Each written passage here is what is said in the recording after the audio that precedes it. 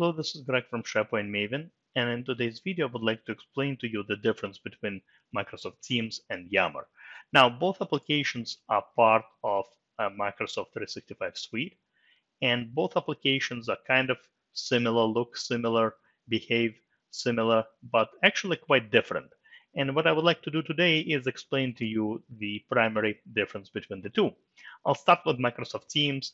Microsoft Teams, of course, is a chat-based collaboration tool that allows you and your colleagues to collaborate in real time. All right. The primary, of course, function of Microsoft Teams is its ability, again, to have this persistent chat functionality, and you can collaborate again with your colleagues internally and externally. Now, Microsoft Teams fundamentally, structurally is very different from Yammer. Here's the slide I wanted to show you. Essentially, Microsoft Teams does not exist out there just by itself in space. It's part of what's called a Microsoft 365 group. Essentially, when you create a new team, you end up with all the applications that you see on this particular slide tied all together through something called Microsoft 365 group. So when you create a new team for a particular team, a department, project, you end up with a SharePoint site, a calendar in Outlook, a distribution list in Outlook, plan and planner, obviously a team, a space in Microsoft Stream, and a space in Power BI. All right, a workspace in Power BI. So you end up with all these different tools. And essentially, the big idea behind Microsoft Teams is the ability, all right, to be a one-stop shop for any sort of collaboration you may ever need, whether you're collaborating within a department, within a particular team or project. All right. And obviously, there are many other features within Microsoft Teams. I mean, it pretty much serves as a one-stop shop hub, if you will, for any collaboration that is going on. Right, this is where you chat with colleagues. This is where you can access files.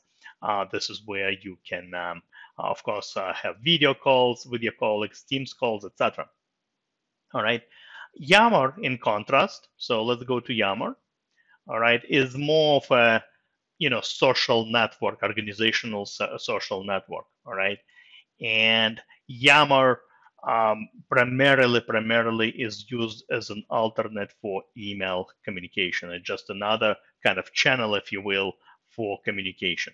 So if I were to define a primary difference between Microsoft Teams and Yammer, is that Microsoft Teams is primarily used for project type work.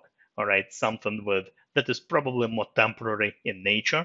All right, something that requires collaboration, something that requires other applications to be used as part of collaboration, versus Yammer is more of kind of ongoing operational type of communication tool where, for example, let's say a CEO wants to reach out to employees, and instead of sending an email, maybe have an informal kind of channel, right, within Yammer to chat with the employees, or maybe an HR team wants to have a conversation with employees and have a channel within Yammer to answer frequently asked questions or something. All right.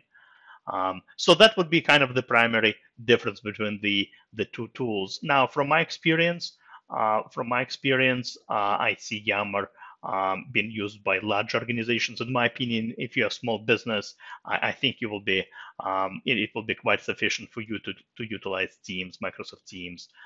But again, if you're part of a large organization, then Yammer is usually getting popular in those types of organizations, just as an alternate way to communicate with the employees.